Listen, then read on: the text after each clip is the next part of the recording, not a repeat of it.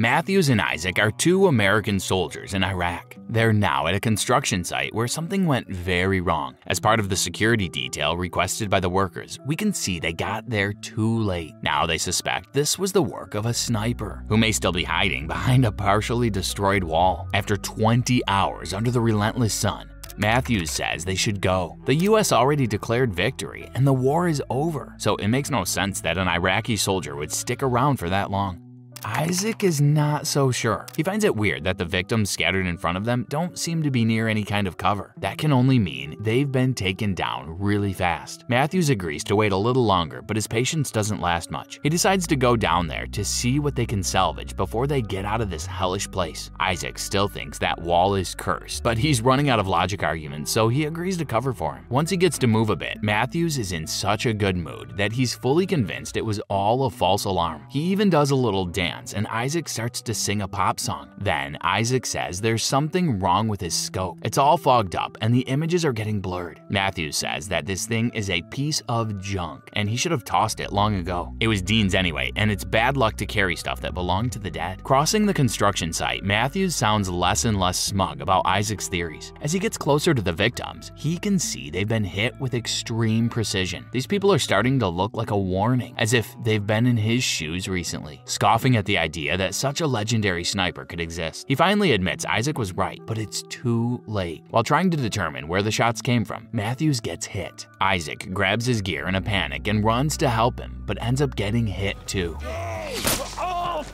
He limps towards that wall he'd been watching and takes cover behind it. Over comms, Matthews apologizes for his previous arrogance and groans in pain. He says something about his little brother and some money he should know about. Isaac won't hear any of that. While putting his leg in a tourniquet, he tells Matthews to do the same. He then tries to use the radio and requests their extraction. He gets nothing but static. It seems that the radio's antenna got hit. When Matthews hears that, all hope is gone. He tells Isaac he might have a shot and he wants to go for it. At least it won't have been for nothing. Isaac begs him not to, because the second he gets off the ground, he'll be done for. They don't stand a chance against this guy. Once again, Matthews ignores him. He starts to calculate the distance based on the sounds of the gunshots and how long they took to hit the target. Realizing there's no use in arguing, Isaac decides to help him. He starts to remove some of the loose bricks off that wall so he can fit Dean's scope there. But he must be careful because that wall has obviously seen better days and it's about to collapse. If that happens, there will be nothing between himself and the sniper. He hurts his hand in that process, but manages to get the scope where it must be. But before he can be useful, he needs to dress his wound. Unfortunately, that also involves the painful task of extracting the bullets. He manages to do that using his knife, but the pain makes him pass out. A voice coming from the earpiece that fell off wakes him up. Startled by the unexpected contact, Isaac begins to spit out their identification. He's so happy he calls Matthews by his first name, Shane, and says they're going home. You can see poor Isaac hasn't watched many movies. As Matthews hasn't been responding for a while, Isaac informs about a possible casualty. He asks to confirm his ID, and then they say medevac is on its way. Isaac takes a moment to analyze the bullet a bit closer, and then repeats that there's a shooter with a high-caliber weapon. To his surprise, he's now asked to say his challenge code. Isaac is getting suspicious about this guy over comms, especially when the man asks him to stand up and fire into the air so they can get a lock on his position. Isaac points out how stupid that would be, considering there's a sniper, also very interested in the same information. As the conversation gets fast and heated, the man slips on his accent. Isaac realizes he's been talking to an Iraqi all this time. Caught red-handed, the man admits he's been hiding behind his words, just like Isaac is hiding behind that wall. So it turns out it's not just an Iraqi soldier, it's the sniper himself. Isaac begins to address him with a colorful vocabulary. He tries the radio again, requesting medevac and a UAV, but nobody's listening. The man is still talking to his earpiece, asking about Matthew's family and whether or not he should finish him off. Then he says they should get to know each other. After all, it's only the two of them out there. Isaac plays along but says he won't go first. The man agrees and says he's just a regular Iraqi civilian.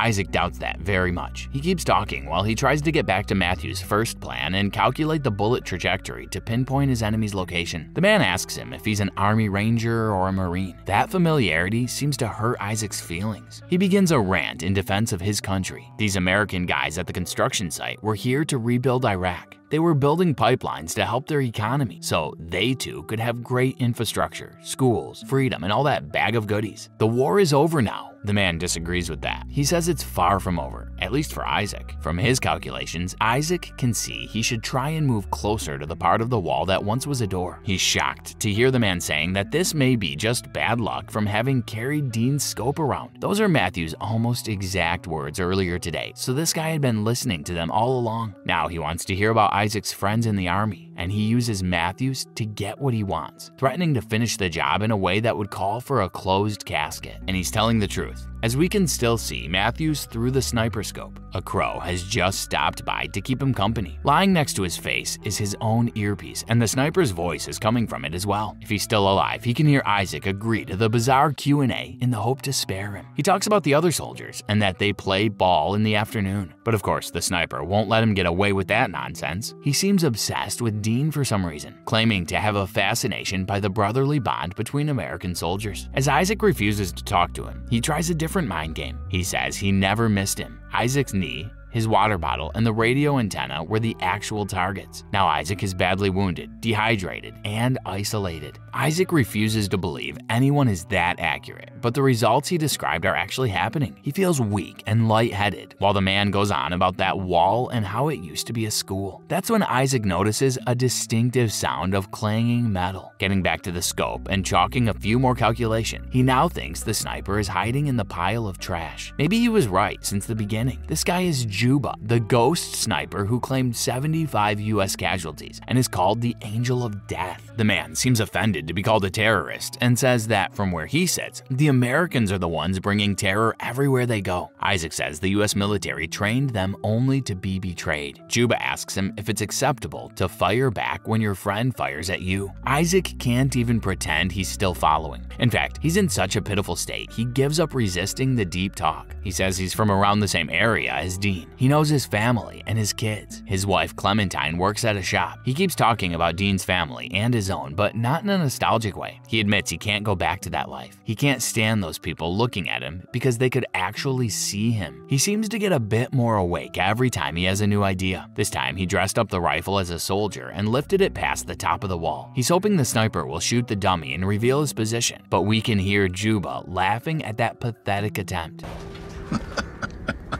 Sometime later, Isaac hops out of the missing door unexpectedly. There's no time to take him down before he takes cover again. Now, near one of the first victims, he grabs some of their stuff and hurries back to behind the wall. This time, Juba fires at him, and he keeps firing in the same direction until parts of the wall come tumbling down. Sitting by the patch of wall that looks stronger, Isaac gets to have a sip of water and some Skittles. The gunshots start again, now aimed at the other side. Some of the wall collapses there too, and then the sniper starts to call his name in a worried tone that's probably half mockery and half the actual realization that he'll be alone once he succeeds. When Isaac finally responds, the man starts to recite the poem, The Raven. He's clearly much more educated than Isaac and even Matthews. Isaac admits he never heard of Edgar Allan Poe, but right now his attention is grabbed by something else. The transmission seems to be breaking up, and the only other person within range of that local radio is Matthews. Slowly coming back to life, he uses a mirror to communicate the resurrection. Isaac is over the moon now. They can't talk to each other over the radio anymore, but Juba is not at yelling distance. So Isaac shouts to Matthews that he knew it was just a nap and tells him the sniper is in the trash heap. While Matthews begins a slow movement towards his weapon, Isaac pretends a sudden interest in the sniper's literary taste. But Juba is strangely silent now. Isaac begins to worry about that and keeps talking about poems and authors. When he mentions Shakespeare for the second time, Juba just can't help himself and asks if that's the only writer he can name. Now he seems to have bitten the bait and finally says something about himself. He used to teach English in Baghdad until a bomb destroyed the school. His scars from that day are an eternal reminder of the kids he lost. Completely ignoring that story, Isaac keeps shouting motivational stuff in Matthew's direction, urging him to keep up what he's doing. He's too hurt to move fast anyway, but the main point is to avoid attracting unwanted attention. The sniper sees him as a carcass now, and they want to keep it that way. So Isaac feeds him another cookie of personal history. He tells him about Captain Albright, the man who trained both Dean and him. He's the one who'll be looking for them in no time, and that will be the end of Sniper Poet. Not sounding very scared, Juba dangerously returns to the topic of Matthews, so Isaac shouts a warning, telling him to hold still for now. He decides to give the man what he seems to want and tells him it was his fault that Dean got hit. He didn't see the sniper who took him down. Matthews is not holding still as he was told. Worried about him, Isaac shouts, "Slower, man, slower!" And to his complete horror, the sniper replies, "Slower what?" He didn't realize it. He was still speaking over comms. The man repeats the question and demands to know who he's talking to. Isaac says he's talking to God, and then he fires all his ammo into the air as a distraction. Juba's reaction is immediate, and his bullets start knocking out more bricks. Matthews takes the opportunity and shoots the trash heap several times. There's a moment of total silence. Isaac asks if he got the sniper, and the answer comes swiftly in the form of one more bullet. Matthews gets hit again.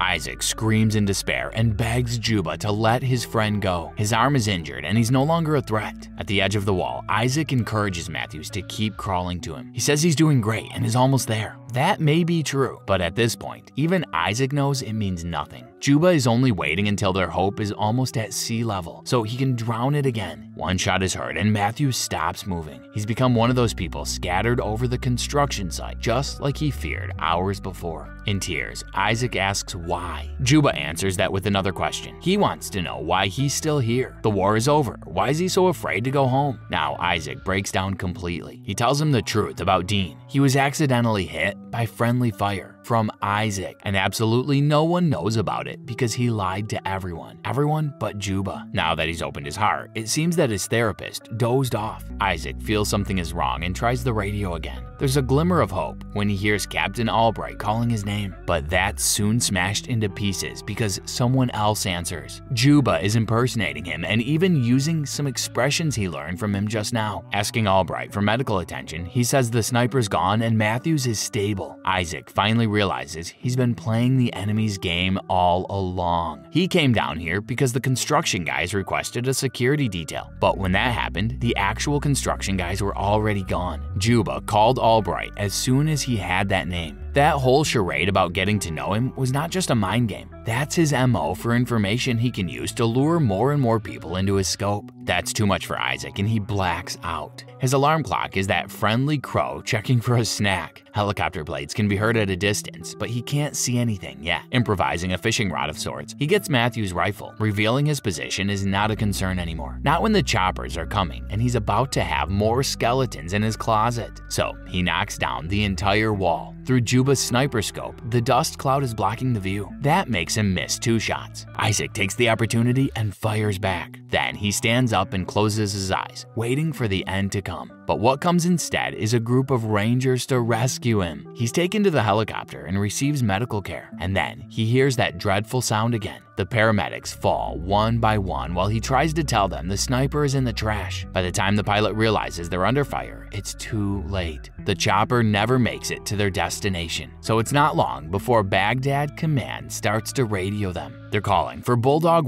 17, and then we hear Juba's voice responding, "This is Bulldog 17." And this is the end. This was a recap of the 2017 movie The Wall by Amazon Studios, starring John Cena and Aaron Taylor Johnson. So what do you think they could have done in a different way? What was their biggest mistake? Let us know in the comments below with #CinemaRecap. Until next time.